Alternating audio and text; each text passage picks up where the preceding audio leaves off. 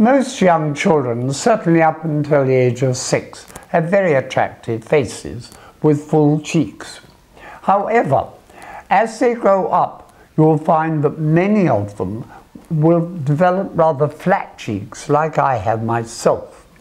This is almost always because they leave their mouth open. If they leave their mouth open 5 or 6 millimeters, it may not be too bad. But if they leave their mouth open 10 or more millimeters, you will notice a severe flattening of the upper cheeks here. This is due to the fact that the upper jaw moves back, and it will make the nose appear large simply because the cheeks are back, although the nose hasn't actually become larger.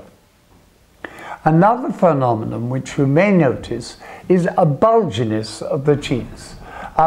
This is natural in a young baby because they suckle on their mother's breast, and therefore they have these bulgy cheeks here.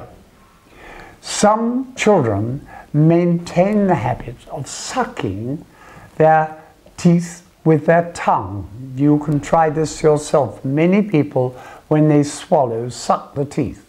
This causes a bulge here. You will also see it with people who play the trumpet or the trombone a lot, because the same muscles are enlarged. They are the buccinator muscles.